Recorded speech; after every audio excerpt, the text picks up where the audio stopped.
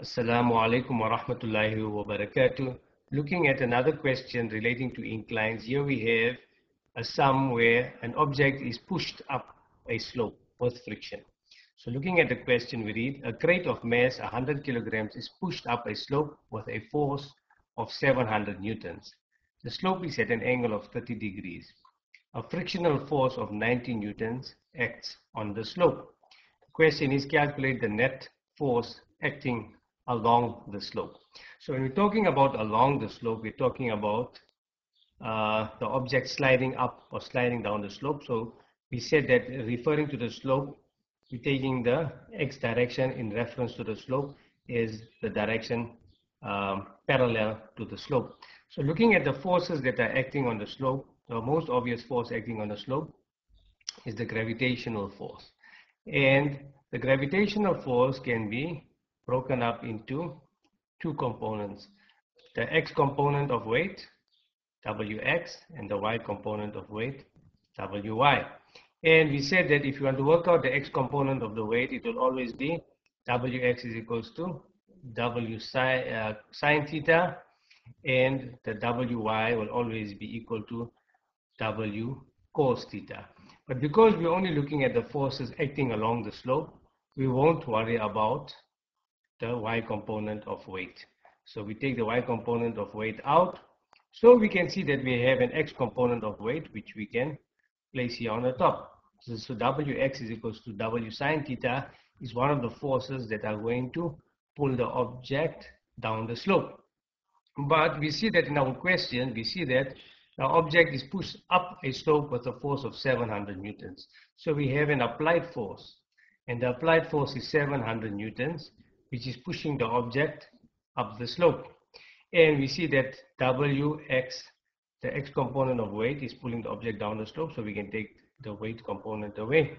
And then going further, we see that there's a frictional force of 90 newtons acting on the slope. So the friction of 90 newtons acts opposite to the motion. So because the object is sliding up the slope, we can see that there's a frictional force of 90 newtons that will act down the slope.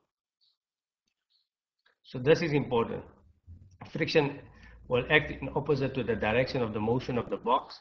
The box is going up the slope, so friction will act down the slope. So now if we write down our equation relating to what we have here in front of us, we can see that our net force, F net,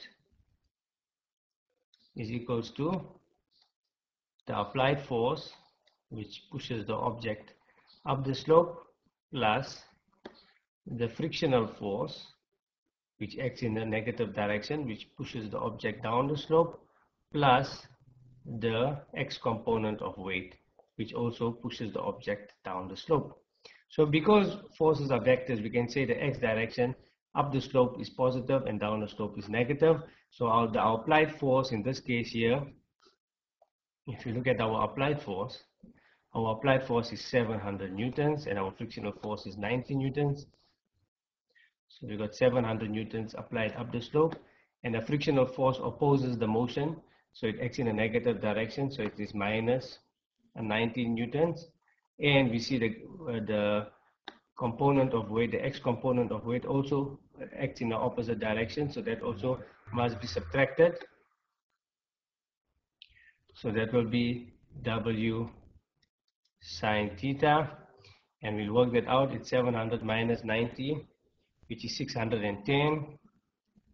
So we got 610 newtons minus W, which is mg, which is 100 times 9,8 times sine of the angle of the incline, which is 30 degrees.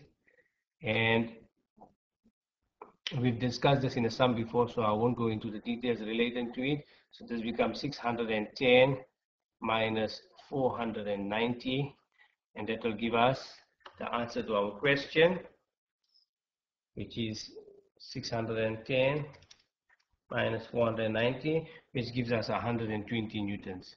So we see that the net force acting on the slope is 120 newtons. So what this means is that although the person is applying a force of 700 newtons, only 120 newtons is used to push the object up the slope. Now this is important that we realize the forces acting in the parallel direction, those are that are pushing the object up the slope and down the slope, because that will help us in calculating the work done relating to the object. The next question says, calculate the net work on the object if it is pushed 15 meters up the slope. So work net is equals to F net delta x cos theta.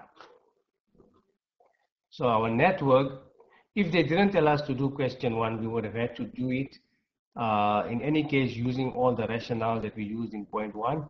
But now because we did it, we shortcut, we have it done for us. So it's 120 newtons times 15 meters. And to work out the cos theta, we know that this box is going up the slope and the force is also up, so it's in the same direction. So that becomes cos of 0 degrees. So that will be the cos of 0 degrees, which is 1. So we get 120 multiplied by 15 times 1 will give us 1,800 joules. So that is the amount, the net work used in moving the object up the slope for 15 meters. So this is an important sum in working out and understanding questions relating to inclined planes. Thank you very much for watching.